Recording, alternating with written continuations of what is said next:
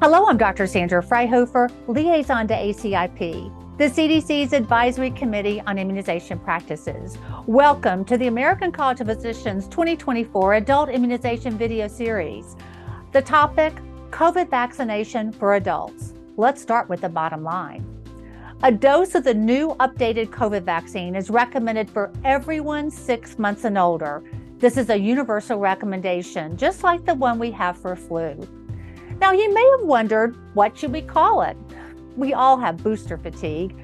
The messaging has changed. The official name for this new XBB.1.5 monovalent version is the 2023-2024 COVID vaccine, or just call it the updated COVID vaccine. FDA anticipates the composition of COVID vaccines may need an update each year, just like we already do for flu. To review, everyone 6 months and older can and should get a dose. And for those age 5 and older, a single dose of the updated vaccine is all you need to be up to date, regardless of previous vaccination status and even if you've never had any previous COVID vaccinations. This is because everyone age 5 and older is thought to have at least some immunity to COVID from vaccines, from previous infection, or both. Younger children, those under 5, may end up getting more than one updated dose if they haven't finished their initial multi-dose prime. Those with immunocompromising conditions need at least one updated shot as part of or in addition to a 3 mRNA dose prime. They can get additional doses of the updated vaccine if their physician recommends it. The 2024 adult schedule specifies any further additional doses should be administered at least 2 months after the last updated COVID vaccine dose. Look for more to come about additional doses for other high-risk groups. So that's for mRNA vaccines. People aged 12 and older have another choice for boosting their COVID protection. An updated version of the Novavax protein-based adjuvanted COVID vaccine is authorized under emergency use, but only for those aged 12 and older. For those previously vaccinated, only a single Novavax dose is needed. Those not previously vaccinated will need 2 Novavax doses. Those with immunocompromising conditions may receive additional doses if recommended by their physician. So now we have 2 updated COVID vaccine platforms to choose from, and details of exactly what your patient needs depends on which and how many vaccine doses your patient's already received and their immune status. CDC has put together some colorful and informative infographics that go through every possible permutation. As for timing, the new vaccine can be given at least 2 months after your last COVID vaccine dose for both mRNA and protein-based adjuvanted versions. But if you recently had COVID, you can wait at least 3 months after infection to get the new updated vaccine.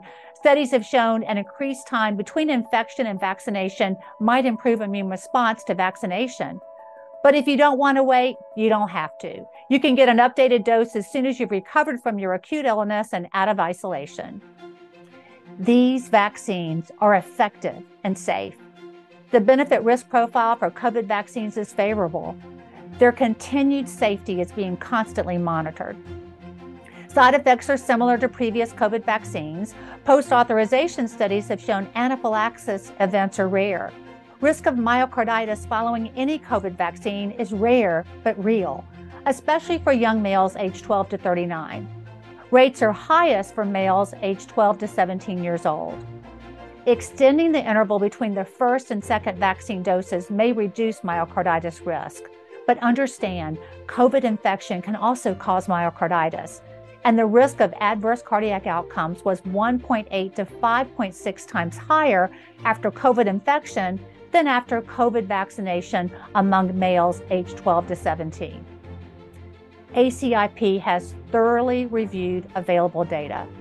There's accumulating evidence that vaccination reduces risk of long COVID in both children and in adults.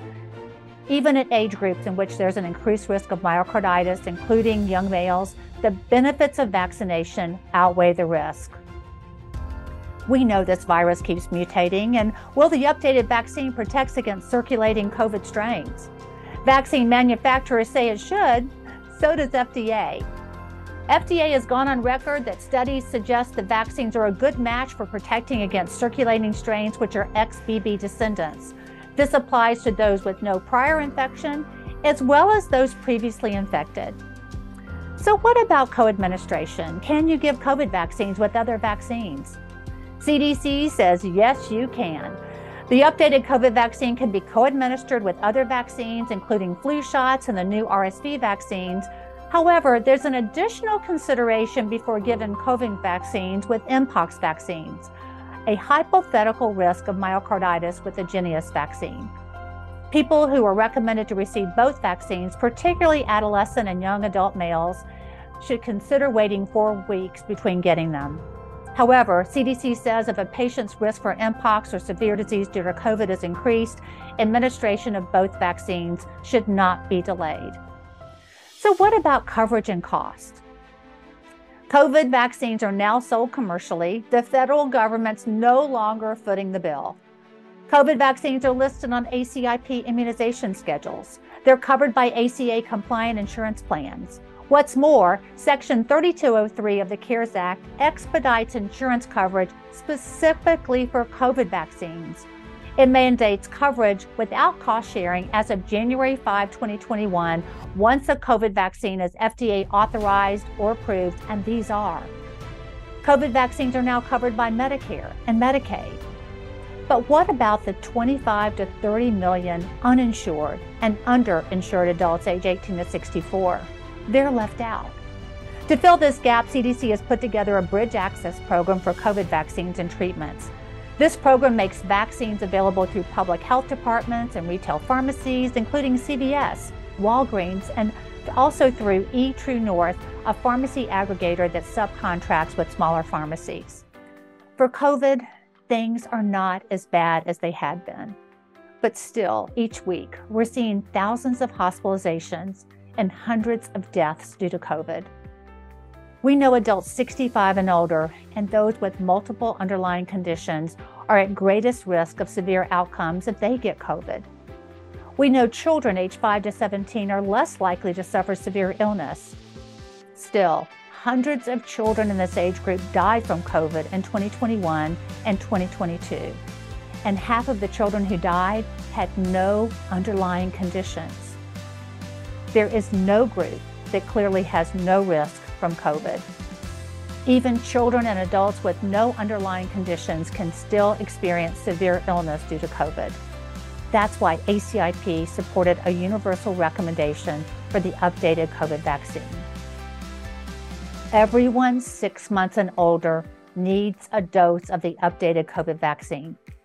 New variants have emerged. Vaccine and infection-induced immunity is beginning to wane.